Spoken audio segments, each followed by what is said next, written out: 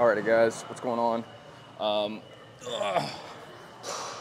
Rachel and I today, okay, so I started off, we did a wedding last night, so stayed out pretty late. Did not drink at all, so I feel good today. But I did run this morning on the treadmill. I've been running again lately, which I know I think I've talked about a few times, but I've been running again lately. More or less just for fun. It honestly feels good. Makes me physically feel great. But we're gonna do a leg day. So I ran about an hour ago. Nothing crazy. I think like 3.5 miles. Just enough to kind of get a sweat, baseline sweat. But we're gonna go ahead and do a leg workout today. I'm just kind of following what she does. But we are starting with well, first of all, I gotta see if I can get these on. My calves are probably pretty swollen right now.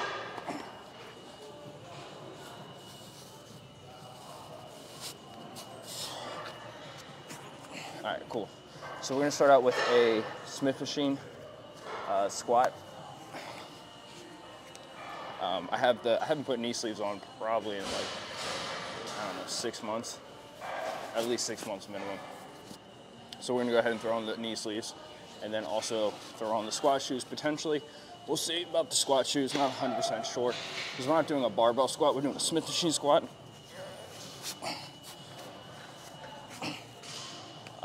So honestly, I don't know how heavy we're gonna go. I think I might just stay here for reps. It's much harder to lift heavy when you're putting in miles running. So yeah, let's go ahead and let's do this thing. Should I face this way or that way? Should I face this way or that way?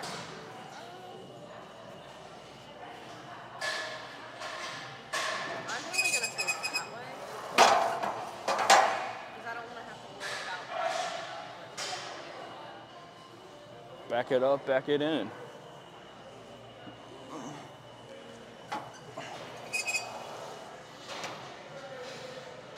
Oh, it's gonna feel weird.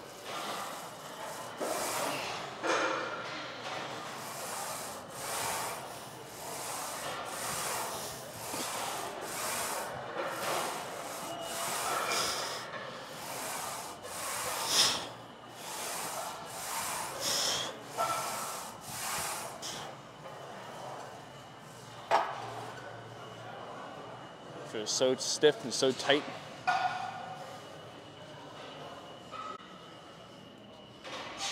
All right, we're gonna go up to just 135 on each side here. I think the only issue I have with this Smith machine is the fact that I have really bad shoulder mobility, so it's really tough for me to get like full extension with my arms, and this Smith machine's not that big, so it's even tougher for me. But that's obviously a me thing. It's my lack of shoulder mobility, which is something I know I have to work on. But we'll see how we feel here with, I guess, I don't know, 190 pounds-ish.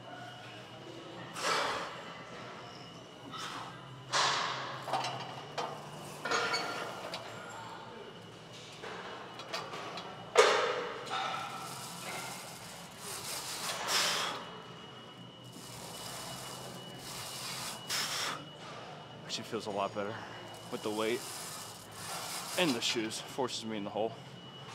Keep the weight on the heels.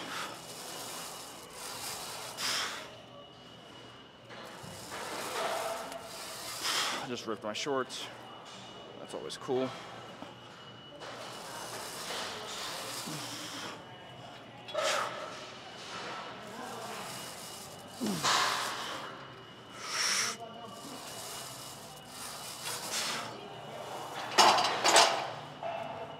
So one thing I'm trying to balance as I do the running, as I throw in the running to the program, is I want to maximize each one of my lifts, but I specifically want to maximize my leg days, just because I know once I start putting the miles in, I'm going to reduce my leg strength, my leg size for sure. So I've been really trying to run in zone 2, zone 3 to kind of reduce the decrease of leg strength.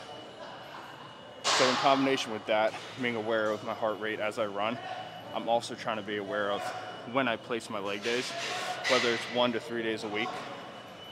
I've always been lucky to have really strong legs, but I got to make sure that when I do a leg workout, I try not to back it up into a run, because I'll just be toasted in a situation like that. So we don't want to do that. So we're trying to space out the leg workouts in the running. So today was about an hour and a half between the time I stopped running to the time I did my first squat, which obviously isn't that much time, but I was able to get in like a pack of raspberries, banana, and some blueberries, like 2 handfuls of blueberries. So that did help a little bit. Also took pre-workout. So I think overall feeling good. I'm gonna go ahead and throw on 2 plates here while Rachel's in the bathroom and just do one other set here. So let's go ahead and get into that.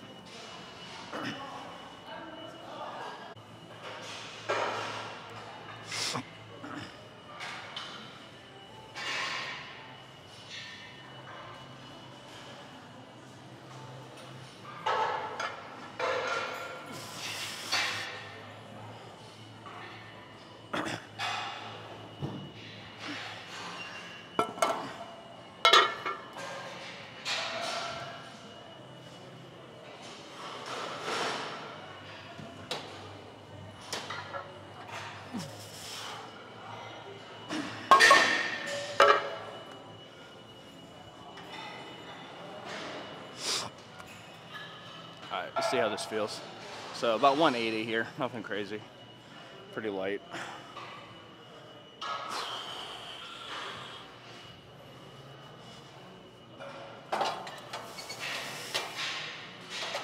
So wobbly.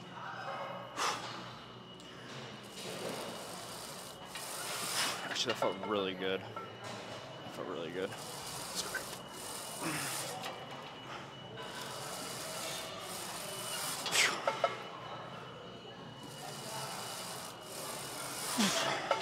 Let's get 2 more here. I'm really trying to focus on keeping my knees not caving in as I do this. Doing the best we can with that. Smoke one more out. There we go. I gotta drop this because she's a little bit shorter than I on that one.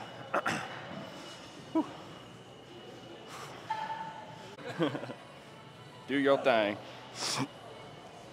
All right, so we did 6 last time. We're gonna go ahead and probably try between, I don't know, 4 to 8 here with this weight. Go ahead and adjust this real quick. Yeah, so probably between 4 to 8 here. Yeah, let's see what we got.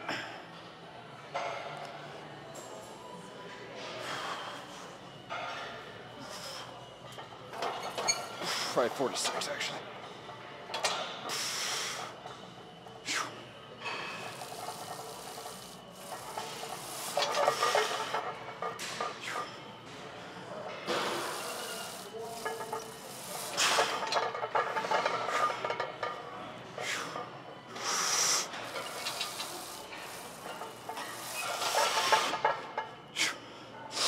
Go 5.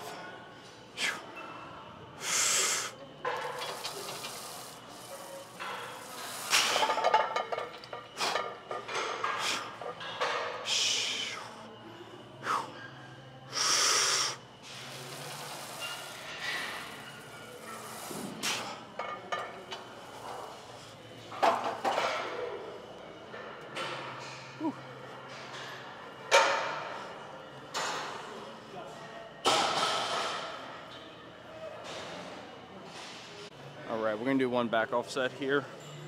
We're just throwing a 45 on each side. And then just do, like I said, just 1 back off set.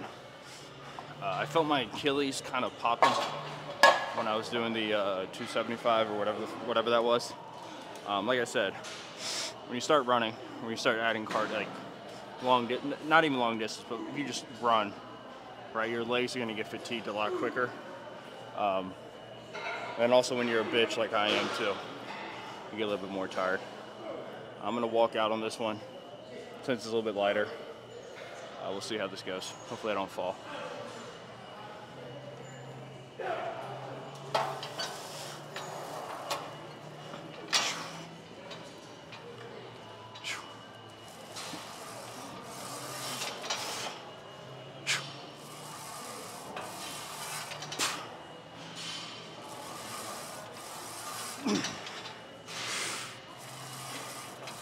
Alright,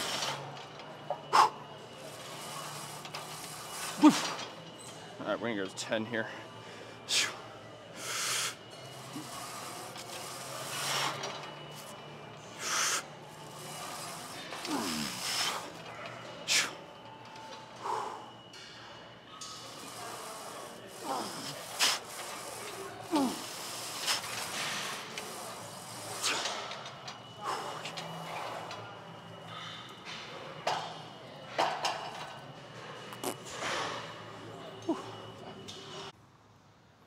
I'm recording, so.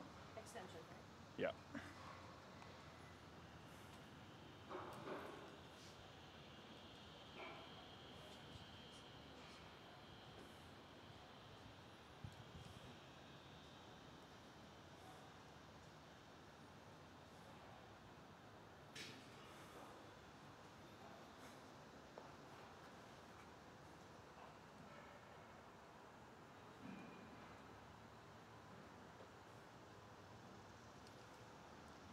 You guys are wild.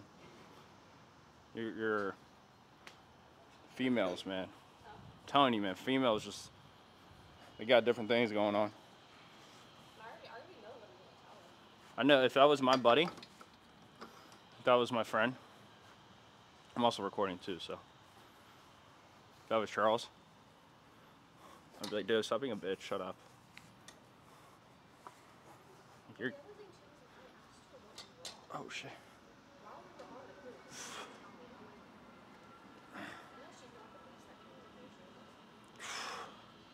Alright, so we're doing the leg extension here outside, which is nice because there's nobody here. It's also nice because there's no background noise. The only downside with this leg extension machine is you can't really put too much weight on it. I think this is 135, but I think the way that the levers are designed on this machine is it's not a legit 135 at all. It actually feels more like 100, maybe, max. But it's all good. I feel like the fancier machines get, the worse they get too. I'm a big fan of like old school machines where there's like one lever, but it's all good. So we're gonna do this, curls, and then some type of glute hamstring RDL, some type. I'm gonna do probably 2 more sets, or probably 3 working sets, use that as a warm up, 3 working sets with 180 for, I don't know, just how many reps I wanna go with.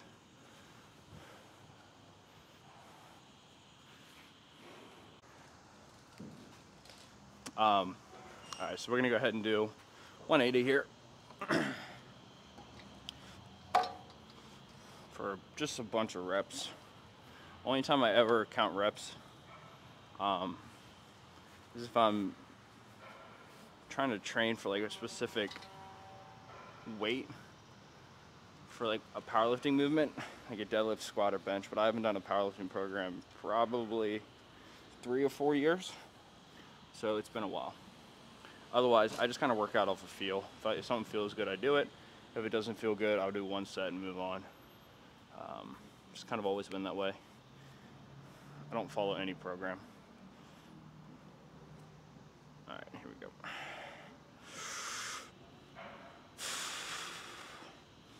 Sometimes when I'm working out, since I don't really count my reps or anything, I feel like that kind of gives me the freedom to focus on like negatives, or just kind of change up each rep as I go.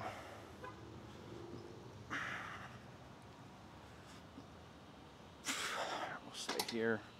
I'm gonna keep my legs flexed, keep the blood in my legs, and then I'm probably just gonna go for about 6 to 8 more reps here, and consider that like a drop set.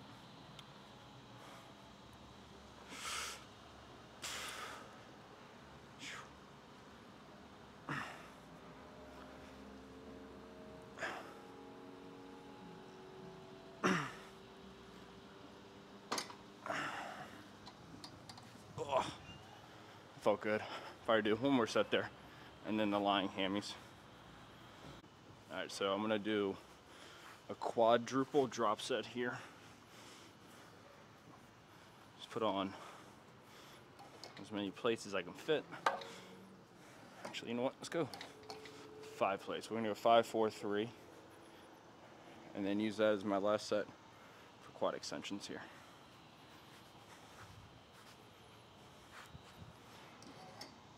And then I'm gonna do lying hammies. And then I'm gonna actually end the video there. I don't feel like filming anymore. So we're gonna do squat, leg extensions, lying hammy, 91, 82. So it says 225. Don't get it twisted. You're not that strong. It's not 225. It's probably like 150 to 180 here, just based off the leverages. Not always. I just broke the machine, but I just broke the machine. It's not always true, but it's a general rule of thumb that the more leverage points a machine has, the less realistic the weight is. That's why I'm a big fan of old school machines. Not all machines are created equal, as they would say. So let's go ahead and just see what this is.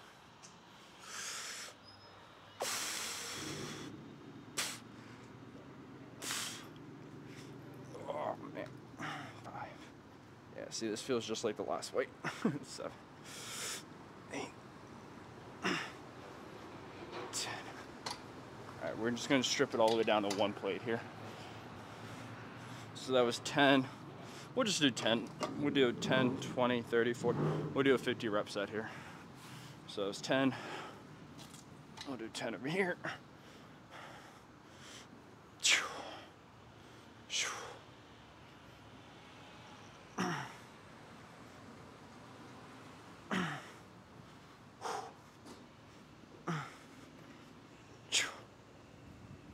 This pad is so beat up that it fucking hurts on my shin. Alright, so we'll do another 10 reps here.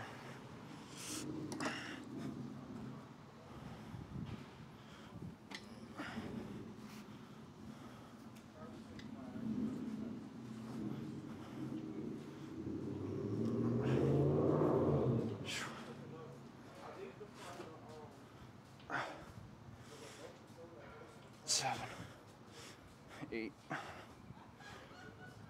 10. We'll do one more set here. One more drop set for 10. We're gonna do 10 on. We're gonna do 10 single leg here though. Start out with the left, move on to the right.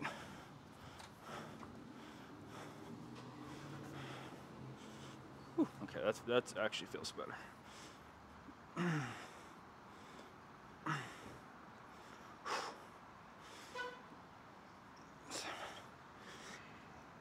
Oh yeah, that's hard. That's good. 10.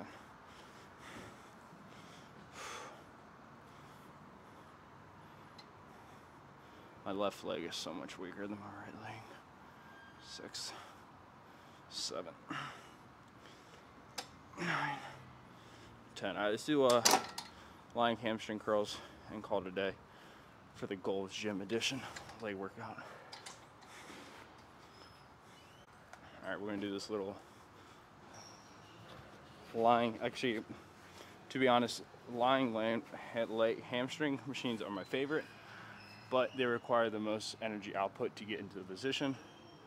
And my theory is you're already working out, so the machine itself shouldn't be an exercise in of itself to utilize. Also, this one's gonna wreck my knees, I can already tell. One thing I also do when I work out is I never adjust the seats or anything. I just kind of sit down in them. And I notice a lot of times with my clients, like that's one of the first things they try to remember is like, what should the position of my seat be? And I guess I've just never thought, I've just kind of done the thing. So we'll see how this feels. I can already tell it's gonna bother my knees. Just a few rule of thumbs whenever you do stuff like this, right? I always like to keep my big toes nice and flexed. Keep that quad fully extended. Sometimes you get people they got like retard feet. Like one foot would be in the air, one foot would be out to the right. Like you don't want to do that. And keep your toes straight and just drive your heel to your butt. And then always slow down the negative. A lot of times people do not do that with hamstrings. You want to slow down the negative. Actually, this machine feels pretty good.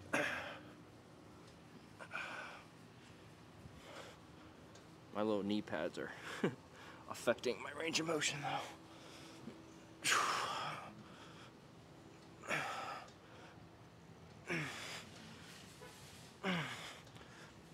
Okay, that's good.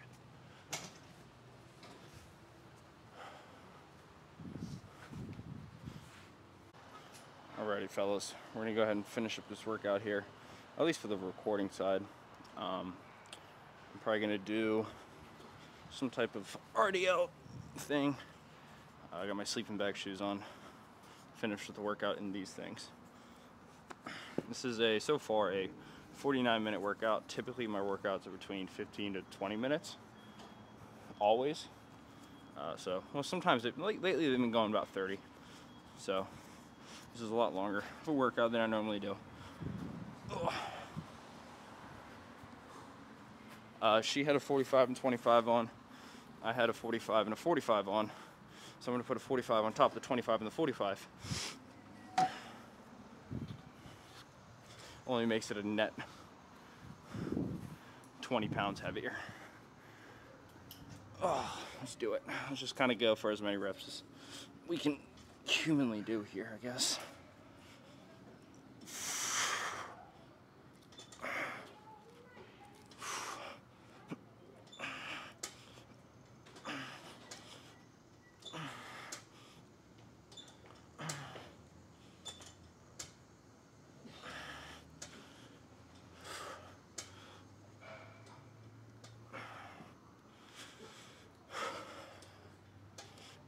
Oh man, working out can be boring.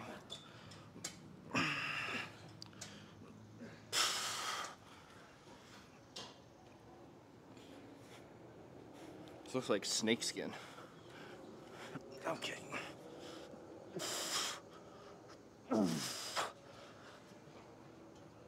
Okay.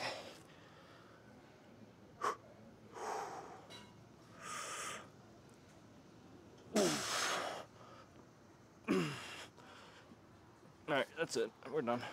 We're done. We're going to do an RDL variation and then call that a day. Thank you guys for watching. I'll see you guys next week.